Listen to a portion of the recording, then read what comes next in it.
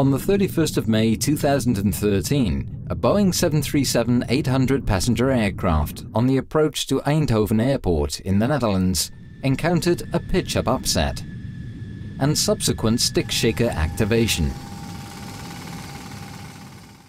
This potential dangerous situation occurred while the aircraft was flying on the autopilot and trying to capture the ILS glide slope to runway 21. During this approach, a false glide slope was captured. After the stick shaker warning, the crew increased the airspeed and executed a go-around.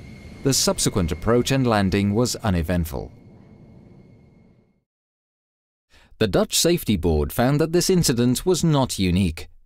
At least 4 comparable incidents were identified in different countries where different types of aircraft captured false glide slope signals that led to inadvertent pitch-up upsets. Based on these findings, an industry-wide safety alert was published by the Dutch Safety Board. The Boeing 737 flight approaching Eindhoven originates from the south and is on a published route inbound to runway 21, when ATC vectors the crew to fly a heading of 310 degrees, thereby decreasing the flying distance. At this stage, the crew is aware of the need to reduce the airspeed and to increase the rate of descent. The speed brakes are therefore used. The aircraft is flying in clouds under instrument meteorological conditions.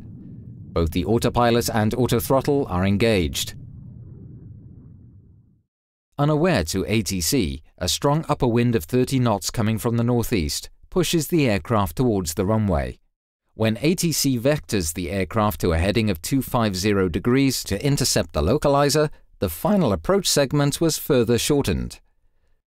The strong tailwind on final prevents the crew to increase the descent rate enough to intercept the glide slope. The crew configures the aircraft for landing by extending the flaps and landing gear early compared to the normal procedure. The ILS glide path is approached well above the normal 3-degree glide path, where approaching from below is the standard procedure. The result was that the aircraft flew 1,000 feet above and almost parallel to the 3-degree glide path. The ILS glide slope antennas transmit 2 radio signals, a 150 Hz fly up signal and a 90 Hz fly down signal. When both signals are equal, the aircraft is on the glide path to the runway. The angle of the glide slope is usually 3 degrees. The investigation at Eindhoven Airport revealed that the ILS antenna has a reversed false glide path signal at 9 degrees.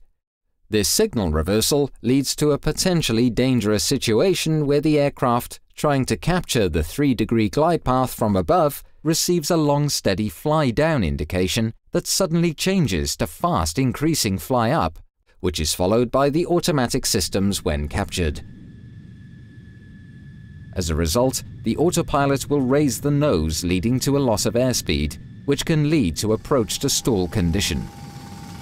This phenomenon was unknown to the aviation community and incorrectly described in aircraft manuals. This unexpected autopilot behavior is dangerous, in particular during the landing phase. It leaves the crew limited response time to disconnect the autopilot and recover the aircraft. During the course of the investigation by the Dutch Safety Board, test flights were performed to measure the glide slope field. In these test flights, the circumstances leading to the incident could be reproduced. Furthermore, the measurements on 3 different ILS antennas showed that with this type, a reversal was always present on the 9-degree glide path and sometimes present on the 6-degree glide path. The ILS signal is regularly inspected and certified for operational use, which is in accordance with ICAO regulations.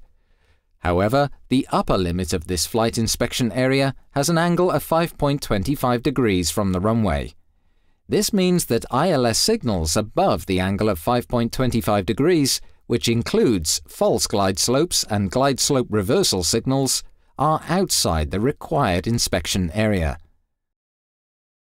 The Dutch Safety Board recommends that aircraft are prevented to fly in the area of the ILS with reverse signals. In the unlikely event that aircraft fly in this area, operational or technical measures have to be taken to avoid pitch-up upsets.